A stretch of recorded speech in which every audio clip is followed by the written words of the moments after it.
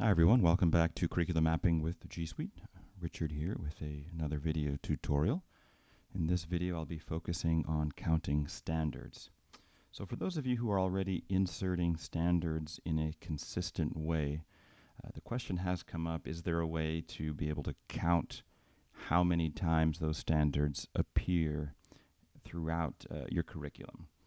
And the answer is yes.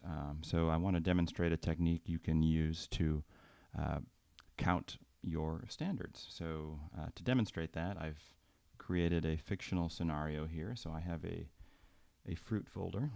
Consider this the unit planner folder.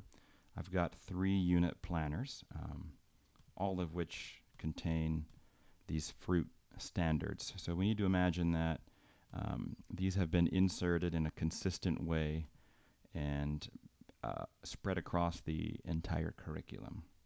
So it's not easy to count specific words in Google Docs. However, if you can pull them in to Google Sheets, then it becomes very easy. So I have here a sheet with a app script attached to it, and I'll just talk a little bit about what it does, and then we'll run through the demonstration. So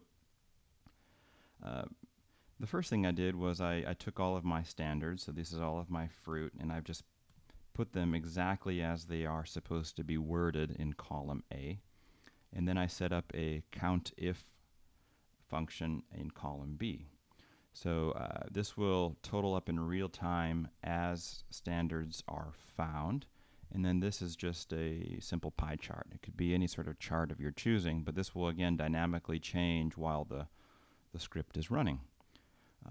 And then the last piece is I needed a place to put all of these standards into the Google Sheet for counting. So in other words, every time a standard is found, it will append it to this sheet, and then once the script completes, you'll have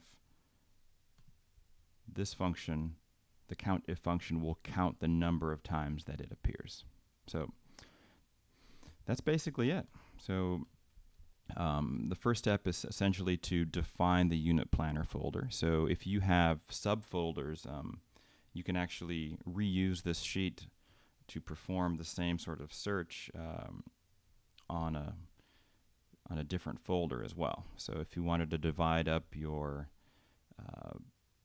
this up via subject area, you could create a subject area folder and then look for those subject-specific standards to perform the count.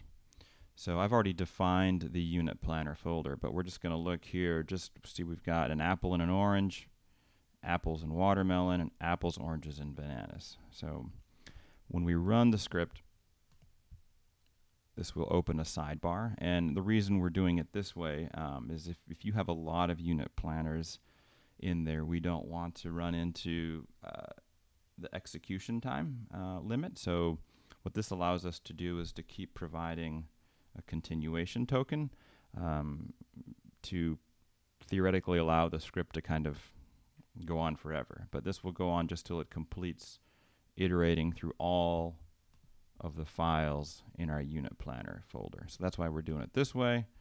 And when you hit start,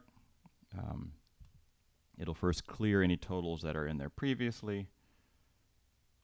And notice here how it is going through and locating these standards and providing us with a visual on where our areas of emphasis have been. So in this case, we're really sharp on the apples, doing okay with the oranges, and not so well with the bananas. And pineapples and watermelon could use a little work. Anyway, so this is sort of a foundational piece of code that if you are inserting those standards into your unit planners already and they appear consistently, this is something you can use to count them. Thanks for watching. Bye.